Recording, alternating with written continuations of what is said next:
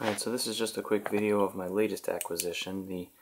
This is a rare form of desert hairy scorpion, the Hadrurus Arizonensis pallidus, or the blonde desert hairy, I guess. Got it from Ken the Bug Guy, or no, Swift Invertebrates, I'm sorry. This one came from Swift Invertebrates, probably 2 or 3 weeks ago.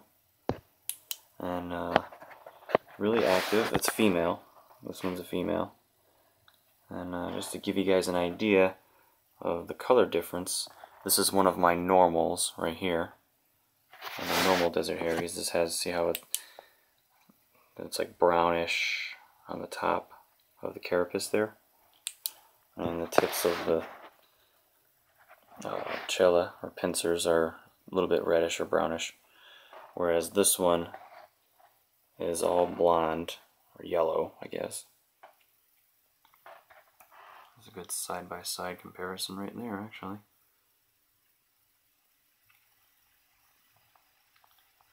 They're a little upset because I was just rearranging some things in the tank and I haven't placed their hides back in yet. But I figured while I got them out, I might as well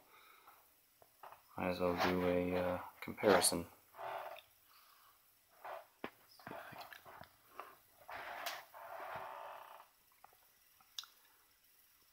Sorry about the crappy camera angles, but don't usually get a chance to see both of them out at the same time, so both of these two anyways.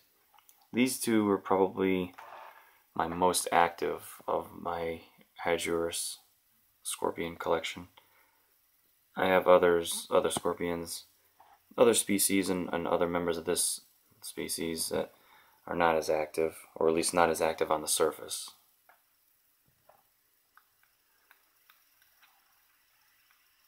You can go that way. So yep, Hadrurus Arizonensis pallidus. And that looks really cool. I fed this one for the first time a couple days ago, and she did eat, which was good. And doesn't like the bright light though, probably I can.